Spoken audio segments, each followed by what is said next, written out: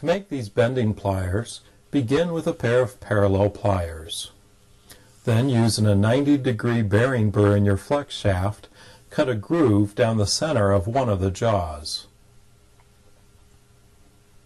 The plunger is made from a piece of steel stock.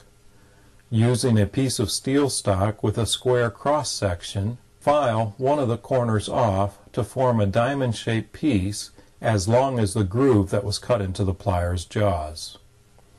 Then place the side of the steel stock that you filed against the inside of the opposite jaw and make certain it lines up with the groove. Then, using a large torch, fill in the area with brazing rod to attach the steel plunger to the pliers. To use, place a piece of metal stock in the pliers and squeeze closed to form your bend. To make a V-prong, place a strip of gold lengthwise in the pliers. It is easier to center the strip if you just bend the two ends of the strip first.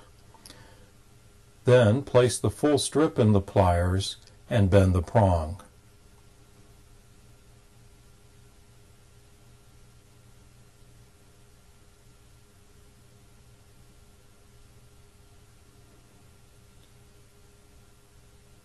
With these pliers, you can quickly and easily shape a V-tip prong.